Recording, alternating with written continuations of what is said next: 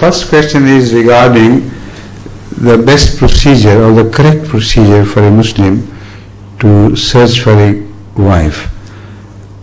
I believe the answer to this question is applicable to all the people of the world. And it does not only confine to the Muslims. The criterion is given by the Holy Prophet of Islam, which speaks of the person's religious views.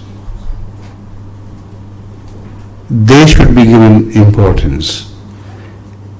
If somebody marries into a person, into a family, whose religious views are contrary to the religious views of the person and his family, then such a marriage is always likely to end up in disaster. Not only for the two families or the husband and wife, but particularly for the children which are born. So the Holy Prophet warns, if a man belongs to any faith, and in this respect, atheism is also a faith. Atheists should marry atheists, because both will be free to do whatever they like. And religious people of whatever denomination they be should marry into their own denomination. The second is mentioned as kufr, that is the compatibility in your views, your likings, your wishes, and so on and so forth, which are outside the domain of religion as well, outside the domain of religion. Now, this compatibility is ignored many a time, and the first part is also ignored many a time, with disastrous results. People go for money. People go for family backgrounds and the so-called greatness of the families they want to marry into. And they think they will attain greatness by marrying into great families. This is false. They never attain anything. The greatness lies within the man and within the woman, and if they behave ideally to each other, if they are compatible to each other in every sense, that is their greatness. And the children they bear will have a bright future. So this is the advice which I render you if you are searching for a wife for yourself. Is that right? Thank you. I think the two last questions are related. I shall ask both together. Both of them, right. Why are there so many different sections of Muslims, and is the Ummah strong enough in Islam? Why there are sections? Because they must have deviated so far away from the original source of their religion, which is the Quran and the conduct of the Prophet. As long as the two sources of religion remained intact, as if they were just two names of a single entity, there was no division in the Ummah of Islam in those early days. All the followers of the Holy Prophet were united into one, despite their differences of opinions. They were natural.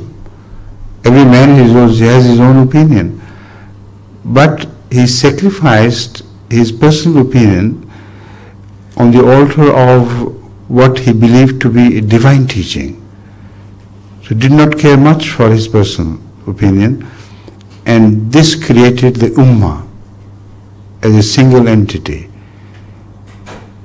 And because God is one, so those who believe in God have to be one.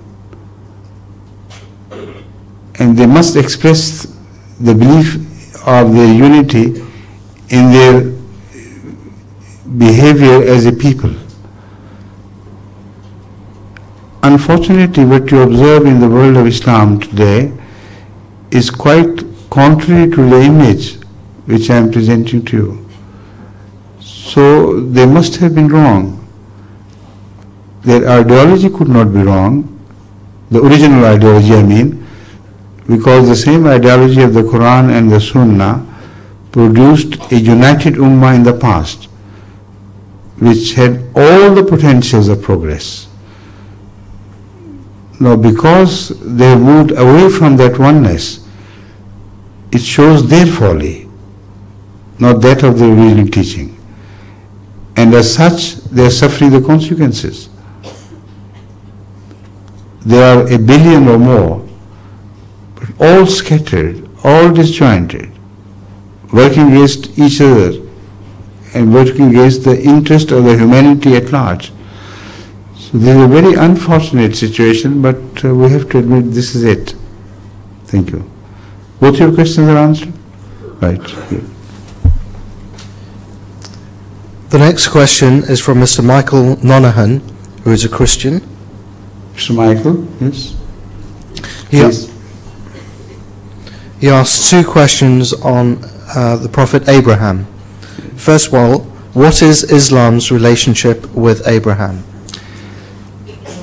Abraham is held in highest esteem among all the past prophets by Islam. And Abraham is taken to have created a revolution in the world of religion, whereby his dedication to God and its sincerity is going to guide, was meant to guide the future of the entire world. He had two lines of progeny, one beginning from Isaac and the other beginning for Ismail. About both, the Bible gives a positive verdict that the progeny of both will be special and blessed. So in the first part, up to the time of the Holy Prophet of Islam, the first part of the prophecy got fulfilled completely. Ishmael did not play any role in the destiny of mankind until that time, except for being the forefather of the Holy Prophet of Islam. So when the Holy Prophet appeared, then the second phase of these biblical prophecies began to be unfolded. And this is what we see today. The entire world lies in its destiny at the feet of the Jews, the Christians, and the Muslims. If these three religious forces unite, the rest of the mankind would not mean anything in comparison to their influence over the world. So this is how we hold Abraham in our beliefs as the father of the future of mankind. With the passage of time, we believe in the end only a correlationship between these three major religious forces will determine the future of mankind. Thank you.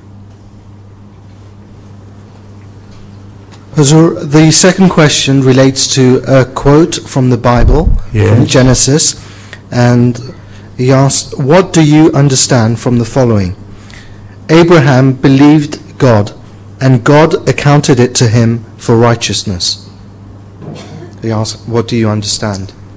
It's very clear and simple. You don't need any explanation. Is it by you? Again? This question? Yes. You see, God only cares for righteousness in man, not about his blood relationship or